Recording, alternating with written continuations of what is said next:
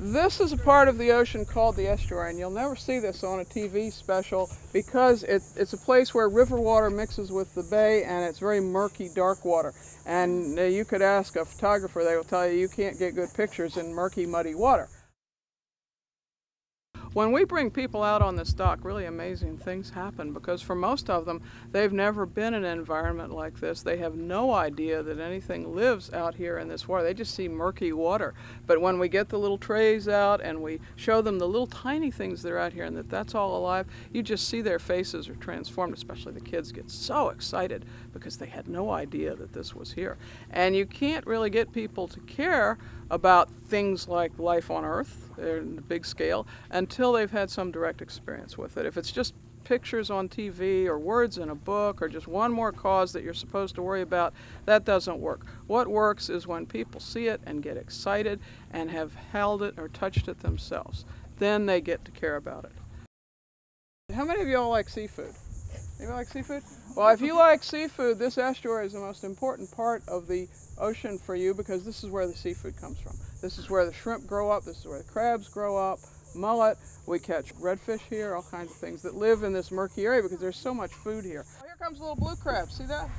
Swimming on the surface. What does all this stuff mean? That's a baby blue crab. They get to be I mean, what we're looking here is, aside from some biological specimens that really wouldn't have much value, if we put this into relationship to the fishing industry, and this is one little town, Panacea. So it's got a service station up here, bait and tackle. It's got restaurants that are scattered around here. If people catch fish and they're casting out here, then they're going to basically go buy and be part of the economy. And they're going to go eat at the restaurant there, they're going to buy their gas or trinkets or t-shirts or whatever. And it's all based around the worms. It's all based around this mud and all this other stuff and the shrimp, because if you don't have all these little creepy crawlers and you don't have all this benthic life, then you don't have fish, crabs, and shrimp to eat them. So consequently, if anything happens to this, it's gone, and that's the food chain, and the food chain is there. So when this is covered with high water, in come the redfish, in come the trout, in come the mullet to forage and feed and look around for all the good stuff that's over here. And it's all part of this related ecosystem, and it's all this big web of life which all begins in the lowly mud, or in the muddy water, or the plankton. And most people don't like to get out into this type of environment because it's kind of muddy and yucky and that kind of thing. But nevertheless, that is where the great mother lode of food and nutrients and everything else begins. And if you don't have this, you just don't have the quality of life.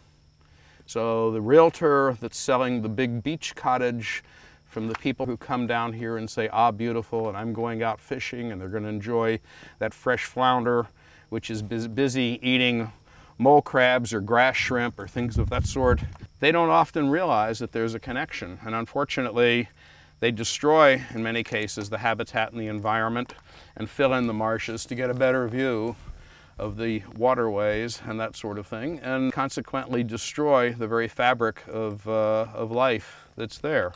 But still, even the developer is here because we have clean water and abundant life, and that creates a market for people to come down to it. And if that is gone through some natural disaster or unnatural disaster, like being smothered in oil and that sort of thing, then we just lose, and it's not a repairable situation. I say it's not repairable for us. It's probably not shortly repairable for the life that's over here, but in the long run, you know, we've seen mass extinctions, life comes back, things come back with it. But will we be here to deal with it? Probably not. Not if we don't really get in and take care of what we have.